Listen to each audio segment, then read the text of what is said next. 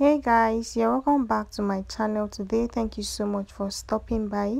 In this video, I'll be cutting and sewing this really stylish dress that you can see on your screen. So I used 4 yards of a sunray fabric to achieve this style. If this is something you're interested in, keep on watching and let's get started. So I'm going to start by drafting on my pattern paper because this dress involves a slash and spread method. So on my pattern paper, I'm going to go ahead and take all my points. My pattern paper is folded into two, so go ahead and first of all fold your pattern paper into two and then go ahead and start taking your points. The first point I took is the distance from my shoulder to my bust point, which is 11 inches. The next point is the distance from my shoulder to my waist point, which is 17 inches. And the last point is the distance from my shoulder to my hip point is 25 inches. And then go ahead and mark out your dress length. Mine is going to be 60 inches long. So the next thing I did was to take half of my shoulder measurement on the shoulder line. I took the same measurement on the bust line and then I connected the two dots into a straight line. So what I did next was to go down by 1 inch from my shoulder slope and I slanted from that point into the neckline area. After doing that, I placed my tape after the shoulder slope and I went down by my armhole depth, which is 9 inches. I indicated the 9 inches and I ruled a straight line across. This is going to be my chest line, so I'll label it my chest line. After doing that, I'll place my tape back on the straight line and I'm going to divide what I have into 2 equal halves. So what I have is 9 inches. Half of 9 inches is 4.5 inches. I marked the 4.5 inches. On my chest line, I placed my bust circumference divided by 4 and I added 1 inch for stitching allowance. After doing that, I connected from the dots that I have on the straight line to meet the dots that I have on the chest line. On the waist line, I'll place my waist circumference divided by 4 and I'll add 1 inch for stitching allowance. On the hip line, I'll place my hip circumference divided by 4. I'll also add 1 inch for stitching allowance. After doing that, I'll connect from the chest line to the waistline and from there to the hip line.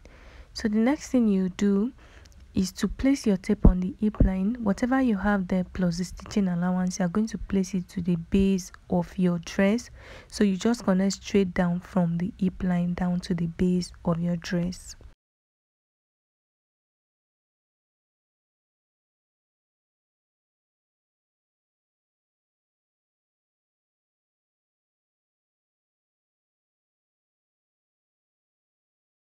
The next thing I'll do is to cut off the excess fabric from the armhole area and the sides of my pattern paper.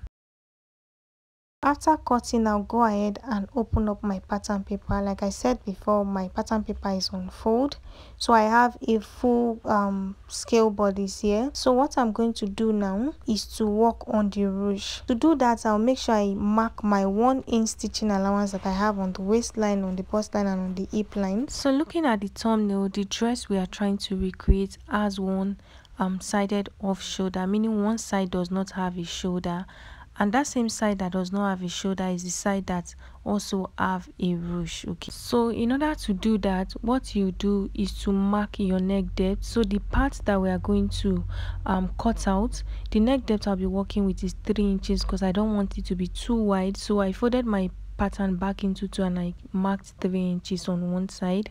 So the next thing I did was to come in by 2 inches after my stitching allowance. You can see that I didn't include my stitching allowance on the waist line to that 2 inches.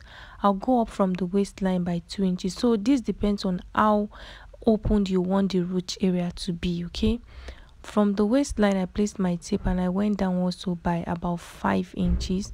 So what I'll do now is to connect the 3 dots together in a circular form. So I'm going to use my ruler first of all and then I'll use my free hand to adjust it.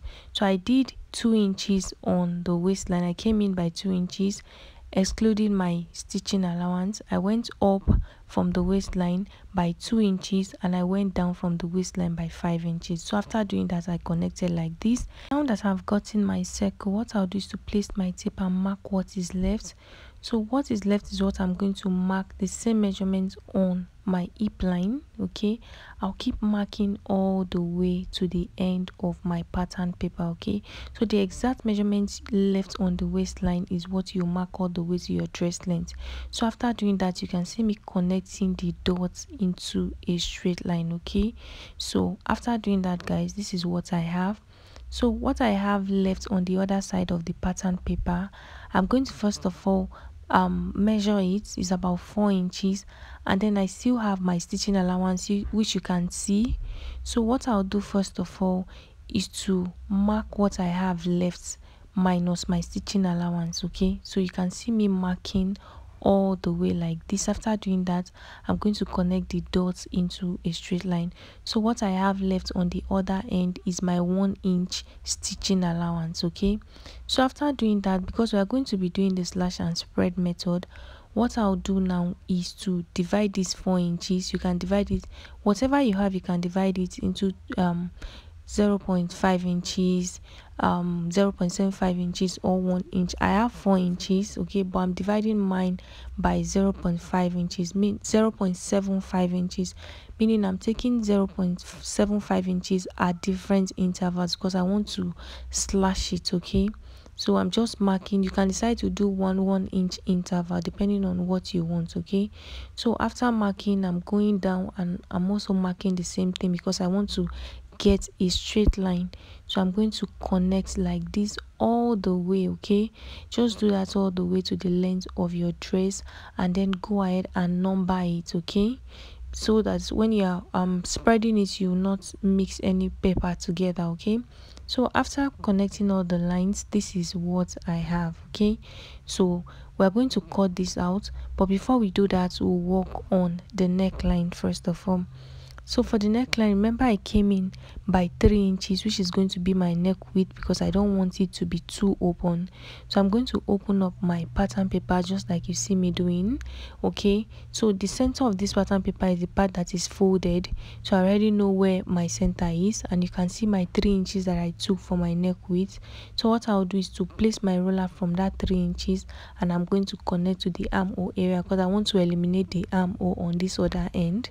After connecting, this is what I have. You can determine how deep you want it to be. You can see placing my tape on mine, the depth is also 3 inches. So if you feel like it's too covered, you can just go down and then connect it back to the armhole area. So after doing that, I'm going to cut off the excess pattern paper on the neckline area. So we are done with the upper part. So the next thing we're going to do now is to cut out this waist area. Okay, so I'll first of all cut out the circle as you can see me doing, and I'm going to extend all these lines upward.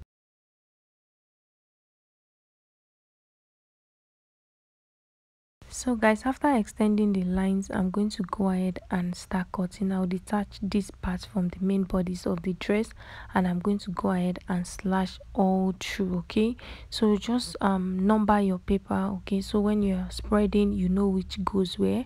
After cutting out, this is what I have. I'm going to bring a fresh pattern paper and I'm going to spread this on a fresh pattern paper. Okay, so make sure the fresh pattern paper is as long as the fabric that you're going to spread. So what I'll do is to start placing them from number 1. Okay, you're going to determine how much ruche you want to get on the front part of your dress. Okay, so you can spread by 1 inch, 2 inches, or 3 inches. I am spreading by 3 inches because I want it to be really full. So after placing number 1, I give 3 inches gap, and then I'm placing number 2. I'll give the same 3 inches gap and I'll place number 3. I'll keep doing that till I get to the end. Okay, once you do that, use your masking tape to just hold everything down so it does not move, and then you're going to cut out the shape on the upper part just like you can see. Just trace out what you have, okay, on the upper part, and then make sure the length is the same on the lower part. Okay, mine I spread it by 3 inches. You can do 2 inches, you can do 1 inch. Okay, so after doing that, guys, this is what I have. You can see the lower bodies also is the same length. So I'm going to place this back to where I cut it from. So what I'll do is to bring in the other part of the pattern paper, and I'm going to merge them for you guys to see. Okay, so this is the part where I slashed it from. I'm going to make sure that everything is the same length. Okay, so as you can see, it's the same length. So I'm going to use my masking tape to join them back together before I cut on my fabric. Okay, so just use your tape to hold everything back together, and then you're going to cut on your fabric. So when cutting on your fabric, do not fold your fabric into 2. You're going to cut out 2 pieces for this, So my fabric is not folded. I just placed my pattern paper on it and I used it to cut out one piece. Then I used the one piece to cut out the other piece. So I have two of these. Okay, so while cutting, I added a finish to the neckline area, the armhole area and the ruched area, because I'll be using it to pipe the neckline and the armhole area. Okay, so I don't want to cut out facing for this. What I'll do is to join the shoulders. I'll turn my neckline either using a bias or hemming it. I'll sew this other part, and then I'll also turn the armhole area to give it a neat finishing, and I'll sew the two sides of the dress. So I'm sewing everywhere except the circle on the side. So after turning my neckline, this is what I have, and then I also turned the armhole area and I sewed the sides, as you can see. Okay, so once you turn it with your bias or you hem it, just go ahead and iron everything in place. So the only part I've not sewn is this circle area. Okay, I also sewed the other side. So what I'll do is to open that part up and I'm going to fold it. Okay, I want to create like a channel for my elastic band to pass through. So what you do is fold once and then you fold over, or you can just fold once, sew all the way around and leave a little bit of opening where you are going to use your elastic band to pass through. So I'm going to sew all the way around. Make sure the casing is wide enough for the elastic you'll be using. Okay, so just go ahead and sew. After sewing, guys, I'm going to insert my elastic band through the casing and it's going to form that circle effect. So I'm done sewing, guys, and this is what I have. This is the opening I left on the side. That is where I'm going to pass my elastic band through. So I've gone ahead to cut out my elastic band. Okay, so the wideness of the elastic band depends on how open you want the ruched effect to be. Okay, so for mine, I think I cut out about 10 inches and I didn't get to use 11 inches. I didn't get to use everything. So I'm going to use my safety pin to pass the elastic band through the channel. Okay, after doing that and I get the shape that I want for the circle, I'm going to just tie it up and then I'm going to go ahead and stitch it in place. Okay, holding the elastic band. So just go ahead and do that. Arrange the circle. If you want it to be really open, make it open. If you want it completely closed, you can also make it completely closed.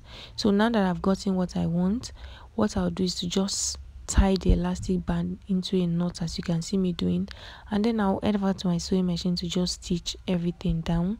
And yeah, guys, that is all for this tutorial. I hope it was helpful. Don't forget to like this video, leave your questions in the comment section. Thank you so much for watching. I'll see you in the next one.